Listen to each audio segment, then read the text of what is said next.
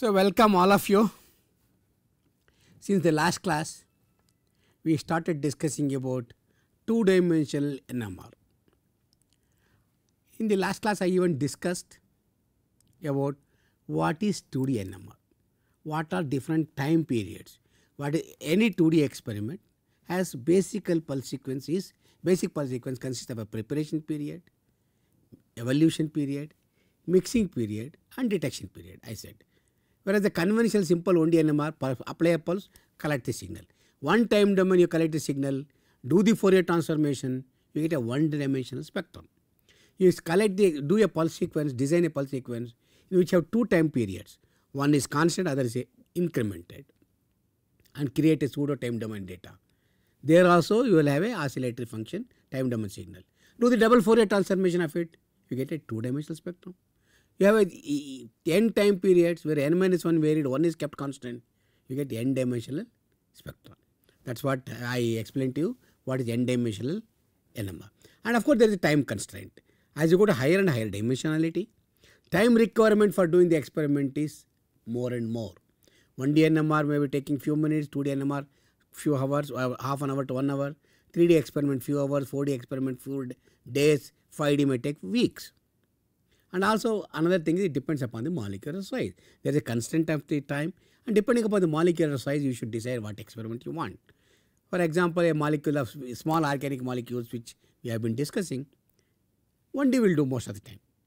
You don't require 2D, but slightly complex molecule you can go to 2D. A bigger protein of the about 30-40 kilodalton you can go to 3D. Even more you can go to 4D. Slightly higher 80-90 kilodalton. Not only you have to use 4D plus you have to use some other experimental techniques like labeling and Rossi, varieties of other experiments. That is what I said. But now we will start today with a discussion on how do you choose the dimensionality for your given molecule. Let us start with that. For example, I consider a molecule like this, which we analyze the spectra. In the 1D NMR, very easily you can analyze. Simply look at the CA3, it is a triplet, and this is a quartet, this is a triplet, this is a quartet, and this is a quartet, of a quartet of triplet, this is triplet. Very easily we look at the 1D NMR spectrum like this, I can analyze it. Triplet, quartet, everything. Not much of a difficulty is there in analyzing this. So you don't require more than 1D for this. And 2D and higher experiments are not needed at all. You don't need both either 2D or any higher dimensions. 1D will do. That will give you the required information. On the other hand, goes to a molecule like this. This molecule is called strychnine. This is 1D NMR spectrum. Compared to this is slightly difficult, slightly complex. Not very complex. If you are already working in the NMR, spend let us say a couple of weeks or months already working in that. If you work for a couple of months, this is fairly simple. You can interpret it, analyze in less than half an hour to 1 hour. Maybe if not half a day, if you are inexperienced, maybe within a day you can analyze it. It won't take much time. So 1D NMR will do your job. But in case if you want to make it faster and if you think it is still difficult to analyze because of complex multiplicity, overlap, etc., 2D will do. You can do a 2D experiment for this, and definitely 2D is enough to get the required information for assignment of the peaks, etc. And you don't need 3D and higher dimensions for this molecule. Definitely you don't require. Go to a molecule like this.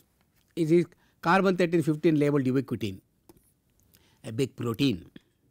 A typical HNCO experiment, 3-dimensional is given here. Each peak is so many peaks are there in this. For such a molecule, and there are two carbon 13 nitrogen 15 labeled, 3D will definitely require.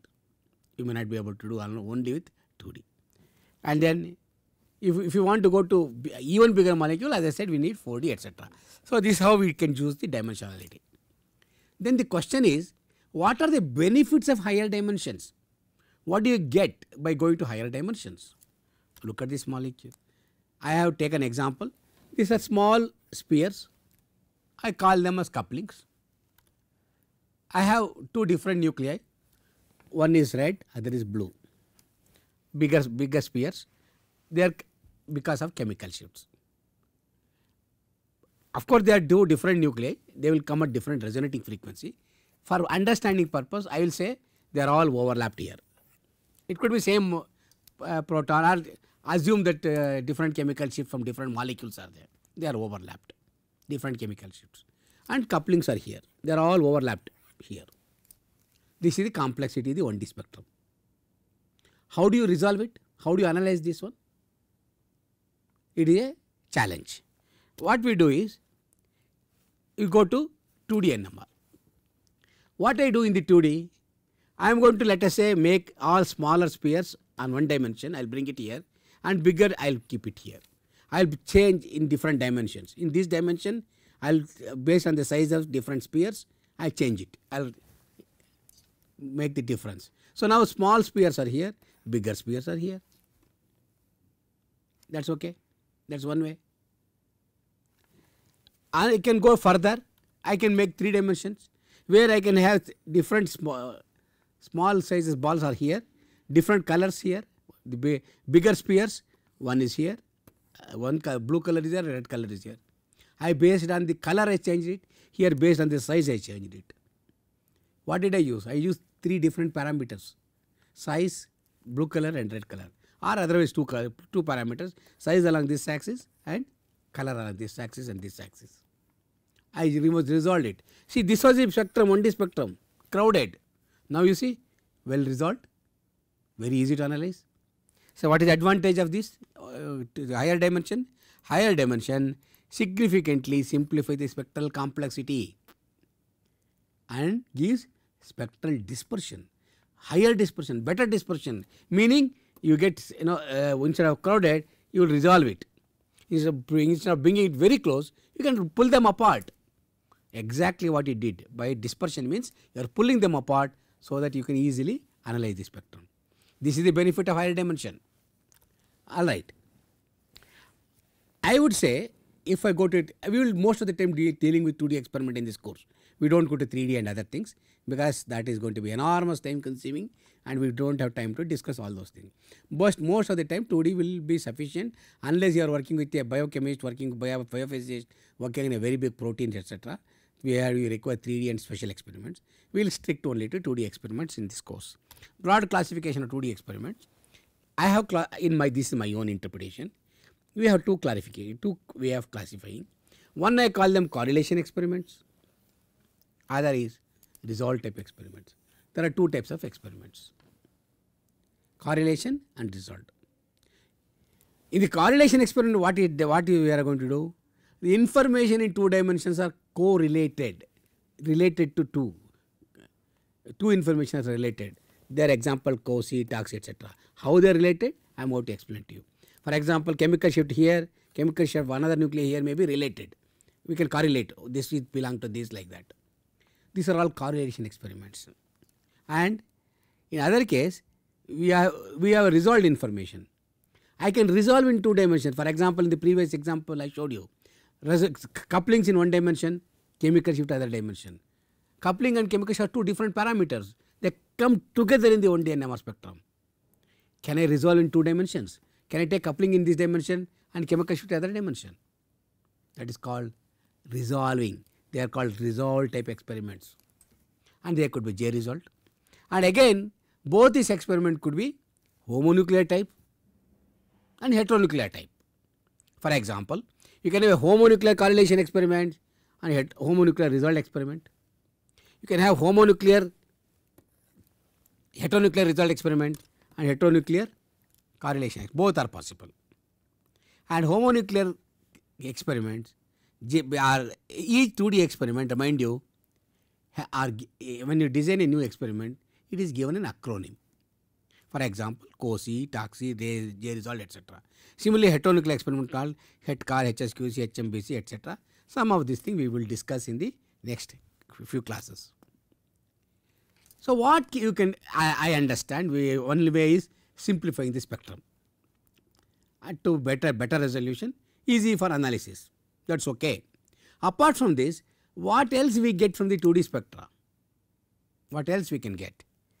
One is we can get the coupling pathway. You don't get in 1D.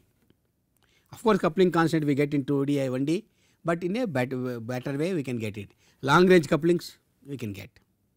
Reduced dipolar couplings, we can do nuclear overhauser effect, diffusion constant, all those things we can get it here. And both this information, all this information we can obtain both for heteronuclear spin system or homonuclear spin system. All this we can get from the 2D spectrum. And this there is a plethora of information.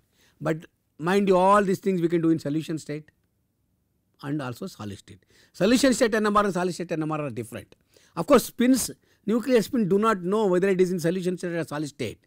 The information content what you get from solution state, this type of spectra is different. We get sharp signals, well resolved, much better than solid state. Because there are solid state, there are additional information, additional parameters which you have to remove to get sharp peaks. I discussed this in one of the advanced courses in the previous course about solid state NMR. So I don't want to go into the details, but remember in solids also the 2D experiment can be carried out where we can get chemical shift anisotropy information, homonuclear dipolar couplings, heteronuclear dipolar couplings, quadrupolar couplings, etc. All this information we can derive in solids. Again in solids also you can get plethora of information. Both in liquid state and solid states you can do 2-dimensional NMR. You can also do higher dimension NMR. And then we get lot of information which you cannot get from the 1D NMR in an easy way. This is the advantage of 2D NMR. Okay. What are the typical 2D experiments commonly employed? We will deal with the solution state in this course only. We are not discussing solid state. We have COSY experiment called correlation spectroscopy. SECSI means spin echo correlation spectroscopy. NOSI nuclear overhauser effect spectroscopy. ROSI rotating frame overhauser effect spectroscopy. DQF COSY double quantum filtered correlated spectroscopy. HSQC heteronuclear single quantum coherence spectroscopy. Each letter is highlighted with a different color. That is an abstract, that is a abbreviation here. And HMBC heteronuclear multiple bond coherence spectroscopy. DOSI diffusion ordered spectroscopy. GHSQC gradient based version of HSQC. Gradient can be used with other experiments also, but I have given you only this. All these experiments are there, but these are all the acronyms. I have given you only couple of them, but NMR is a huge ocean. If you go to the literature and see in the books and others, more than several hundreds of pulse sequences have been designed, hundreds of such experiments. This is the NMR spectroscopy is when you design a new experiment to get a new information, they will give an acronym for this. This acronym tells you what is that experiment, what it does, in a short form, what it gives. So many such experiments are possible. We will discuss couple of them as we go ahead in this course. Then one question may come. Okay, there are so many experiments here, say COSY, NOSI, ROSI, etc. How did this experiment were designed? How do we know which is COSY, which is NOSI, which is ROSI, etc.? How are they designed first of all? Remember, each experiment has its own pulse sequence. What is a pulse sequence? It is a combination of pulses and delays.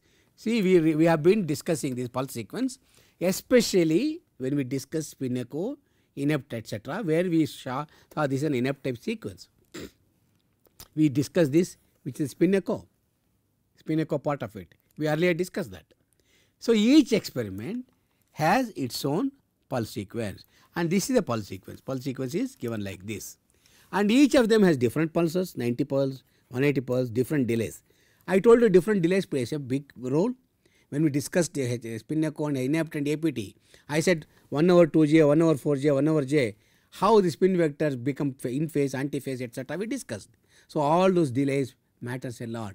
Basically, each experiment is a combination of different pulses and different delays like this. And how do you choose this? What is the delay? What is the pulse sequence? That is a way you have to understand spin dynamics and then do it. That is the job of a real hardcore NMR spectroscopist. They will do it. And how do you choose the delay, everything? That all depends upon, they are tailored for a particular information. Already we discussed this, when we have 1 over 2j, we found that this becomes antiphase in character.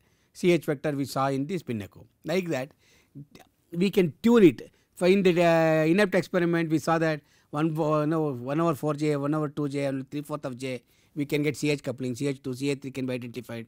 All those things were designed only based on the delays.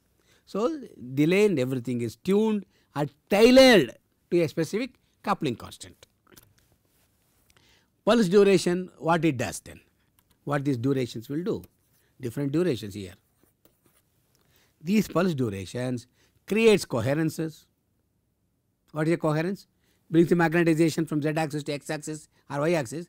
It is magnetization in the xy transverse plane is a coherence. It creates coherences, transfers coherences between coupled spins, and allows modulation to encode from one spin to another spin. All those things will be done in duration. And finally, after doing everything in any pulse sequence like this, finally we are going to collect the signal. And we apply a pulse here and then start collecting the signal. Final step is to turn on the receiver and start recording the signal as a function of time. This is a FID. So, this is how we design the pulse sequence. Pulse sequences are nothing but combination of pulses and delays. Pulses are 180 pulse, 90 pulse, different angle, flip angle pulses. They can be tuned. Delays are tuned for a particular information to be derived. And what happens in any 2D experiment? Okay, we have tuned delay, we have applied 90 pulses. There are delays in between. What happens? This is where the information is transferred from one nuclear spin to another nuclear spin. This transfer of magnetization establishes relation between the spins within the molecule. How does it establish relations? The magnetization transfer mechanism is different for different experiments. So, we will understand how the transfer of magnetization takes place within the molecule and what are the different types of magnetization transfer mechanisms. We will discuss some of the things when we go ahead further, but just to give you an idea, what are the magnetization transfer mechanisms? Transient NOE. Here, the Z magnetization is transferred via NOE. NOE along the Z axis, the Z magnetization is transferred because of NOE, that is through space interaction. No need of J coupling, no need of covalent bonds. That is a transient NOE. That is a transfer mechanism. Mechanism of magnetization transfer between two interacting spins is through Z magnetization. Inept, we discussed this last 2-3 classes. It is antiphase to antiphase coherence transfer. I told you when we apply 90 pulse, magnetize after 1 over 2j they become antiphase. Simultaneously apply 290 pulses on proton and carbon. The antiphase coherence of proton jump to carbon 13. That's what we saw. It is an inept experiment where antiphase to antiphase coherence transfer takes place, where we require J coupling. For mechanism of this transfer, J coupling is needed. Toxi is another experiment which we discuss. It is a multiple in-phase to in-phase coherence transfer. This also requires J coupling. Using J coupling, we can do multiple in-phase to in-phase coherence transfer done. ROSI is a NOE transfer in the XY plane during spin lock. What is a spin lock? We will discuss later. Using the particular magnetization transfer mechanism, a particular specific 2D experiment is designed. How? We have different pulse sequences and different delays, and each of these experiment has some mechanism where the magnetization is transferred to derive particular information of a molecule, and this particular magnetization transfer mechanism is specific to particular 2D experiment. For example, it is a COSI, HETCAR, HSQC, HMBC, NORC. These are all the experiments which have been designed with a particular magnetization transfer mechanism in mind. That is how magnet pulse sequences are designed. You may ask me a question, what are the common, there are 500, 600,000 experiments are there in different experiments in NMR. Everything you cannot learn, that is the ocean. But what are the common experiments which we require for our day-to-day utility? That is, they are COSI, phase sensitive COSY, DKF COSY, soft COSY, relay COSY, TOXY, inadequate, all those things. J result, rosy. These are all common 2D experiments. We will discuss couple of them. It may not be possible to discuss everything in this one course, but we will discuss some important experiment and we analyze the spectra. If you go to heteronuclear 2D experiment, you have head core experiment, CLOC, correlation of long range correlation couple, head core relay, it is called HEHA, homonuclear correlation, head core, heteronuclear J result. These are all certain 2D experiments. We also have what is called inverse experiment. For example, all these experiments are called a direct detection of experiment, direct detection experiment. In this sense, in this experiment, for example, heteronucleic carbon 13, nitrogen 15, etc., are detected directly. Whereas there are other experiments called inverse experiments, where you can detect the information about their dilute spin indirectly through abundant spins. I will explain to you when we go to HSQC, HMBC, etc. There, for example, HSQC experiment, heteronuclear, single quantum coherence, HMQC, heteronuclear, multiple quantum coherence, HMBC, heteronuclear, multiple bond coherence, like that. Okay, varieties of experiments are possible. Assume that you know how to do an experiment. You have done an experiment, simple experiment. But how do you interpret the data? Of course, assignment of the peaks in a COSY experiment, they are all different things that you know how to do that. But generally, if a COSY spectrum or any 2D spectrum is given, how do you interpret the spectrum?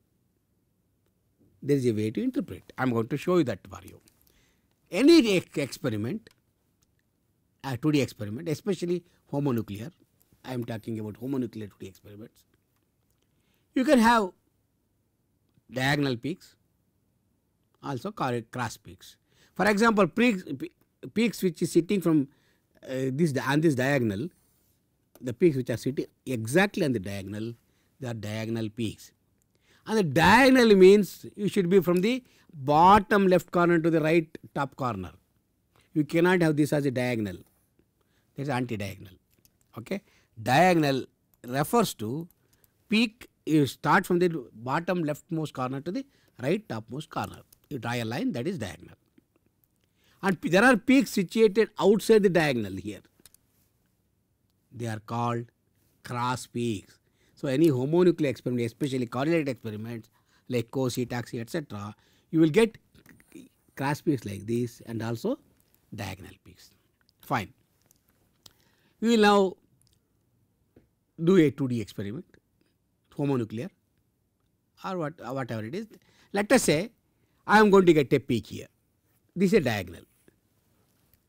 There is no peak on the diagonal. Fine. And I am going to put the value. This is 20 hertz. This is 80 hertz. This is my some value I have written. This is a peak here. From the center of the peak, come vertically down. And of course, this is F2 dimension. This is F1 dimension. If you measure the frequency in this dimension like this, they are all F1 dimension. If you measure in this dimension, they are all F2 dimension. This is F1 dimension, this is F2 dimension. That's how you can measure the frequencies. All right. Now look at it. I have a peak here. From this peak, draw a line vertically down or draw a line horizontally. You see here, if you draw a line here, you hit here. I will say this is omega 2, this corresponds to 80 hertz. Go along this axis, this corresponds to omega 1, here it pertains to 20 hertz. That means I have a peak which in the F1 dimension is at 20 hertz, in the F2 dimension is 80 hertz. What does it mean? It means the signal evolved during T1 period, in the T1 period is F1 period, at a frequency of 20 hertz. During the process of 2D mixing, it so happens the same signal is transferred somewhere to another signal which evolved at 80 hertz in T2. Somehow something happened in the molecule during the experiment. The signal which was coming at 20 hertz in the T1 period transferred some of its magnetization during some way. How we will do, we will worry about it later. Somehow, in some way, transfers part of its magnetization to another spin or at the same spin. It evolved at 80 hertz. See, in the T1 period, that was at 20 hertz. Somehow, in the T2 period, it evolved some way to another signal it gives, another spin and evolved at 80 hertz. You understand? This is how you have to interpret the signal. If I have a peak here, go along this axis, this is the frequency in omega 1 dimension, this is the frequency in the omega 2 dimension. I will give you another example. Here, in this example, a peak is appearing at 20 hertz in the F1 dimension. I have a peak on the diagonal. Go horizontally, I get 20 hertz. Go vertically down, I get 20 hertz. So, a peak on the diagonal, if you go horizontally and vertically, it comes at the same frequency. Something interesting. What does it mean? There is a signal, because from a particular spin, which evolves at a particular frequency in T1, which is 20 hertz. It continued and evolved at 20 hertz in the T2 also without any change. It did not get affected at all. This signal is not affected during the mixing period. It simply continued at the same frequency at 20 hertz. That is what you have to interpret. The peak on the diagonal is on the both is at 20 hertz. That means that is remaining unaffected in the T2 dimension. Whatever was its frequency in the T1 dimension continues to remain same in the T2 dimension. We will give another example. I have a peak like this. If we go along F1 axis, it corresponds to 20 hertz. There are two peaks exactly at 20 hertz. This also at 20, this also at 20, because if you draw a horizontal line, it corresponds to 20 hertz. If you draw a vertical line, this corresponds to 20 and this corresponds to 80. Okay. What does it mean? There was a signal in the experiment in the T1 dimension during evolution period, which was at 20 hertz in the evolution period. But what happened during the experiment, it remained same also in the T2 dimension. It came at 20 hertz. At the same time, it gives part of its signal to another one which comes at 80 hertz in the T2 dimension. This is the point. You have to understand the signal which was at 20 hertz in the T1 dimension continue to remain same in the T2 dimension. Also, it gives part of its magnetization to another spin which evolves at 80 hertz. This is 80. This is how you have to interpret the 2D spectrum. You understood how we can interpret a 2D spectrum. So, if you look at this one, there are typically varieties of 2D experiments. This I already showed you 1D NMR of the strychnine. This is a 2D NMR of this molecule. Look at it. This is a 3D NMR HNCOC. I showed you this also earlier. This simple. This is how when you see a spectrum, you should imagine. Hey, this is 1D. This is a 2D. Whether it's Cossier, Rosier, Taxi, that's a different question. But this is a 3D experiment. There are 3 dimensions here. Okay, 3 dimensions here, here, and here. 3 dimensions. Here there are 2 dimensions. Here only 1 dimension. This is multi-dimensional experiment, typically multi-dimensional. And for this approximately molecular weight is about 500. This is about 10,000. This is about 30,000 for 3D. 30 kilodalton and 10 like that. Okay, we will already we have discussed. So, basically what I wanted to tell you in this case is, in this class is, we discussed lot about the 2D and we discussed about the dimensionality. And I told you how you have to choose the dimensionality based on the molecular size, complexity of the spectrum. For a simple molecule, let us say water which gives you one single peak in NMR, you don't require more than a T1 high frequency is not necessary. 50 megahertz or 100 megahertz, you will get one single peak, will do. A bigger molecule is okay, slightly bigger molecule 1D will do. Even bigger molecule with lot of complexity, you can go to 2D to simplify the spectrum. Go to 3D even bigger. I also told you, as you go to higher and higher dimension, it takes enormous amount of time. The benefit of higher dimension is you can spread the information in different dimensions. It helps you in simplifying the spectrum and aids you in getting the required information. And I showed you so many experiments are there. They are called correlated experiment and resolved experiment. We can broadly classify into two types of 2D experiment. Correlated experiment again can be homonuclear and heteronuclear. Similarly, resolved experiment can be homonuclear and heteronuclear. Examples of correlated experiments are cosine, OZ, Rho, Toxi, etc. Resolved experiments are heteronuclear J resolved, homonuclear J resolved, etc. Especially in the case of heteronuclear experiment, we have HETCAR, COLAC, HMBC, inverse experiment like HSQC, HMBC, HMQC, etc. Varieties of experiment. All these acronyms are different experiments have been given different acronyms, are designed pulse sequences to extract some information, particular information in a molecule. You can get particular type of information. The question is, how do we design these pulse sequences? These pulse sequences are nothing but the different RF pulses and the delays. The delays are tailored for a particular value of J coupling. And the pulses could be 90 pulse, 180 pulse, etc. Different types of pulses applied along different axes, x axis, y axis, etc. And they have different way, that does different things. During the delays, there could be transfer of magnetization. The transfer of magnetization can be different mechanism. It can be Z polar magnetization transfer for NOE, in phase to in phase for Toxi, multiple in phase to in phase, in the antiphase to antiphase in inept. Like that, there are several mechanisms of transfer of magnetization. In the Rho, there is a spin lag. During the spin lag, there is a transfer of magnetization. So there are several ways we can do it. And there are commonly used experiments. I said cosine, OZ, Rho, etc. are there. How do we interpret it is an easy way. One day, I took the simple example.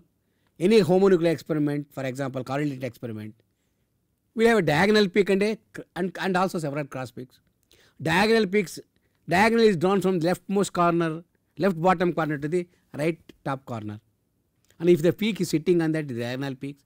Any other peaks outside of that are called cross peaks. I explained to you how do you interpret a 2D spectrum.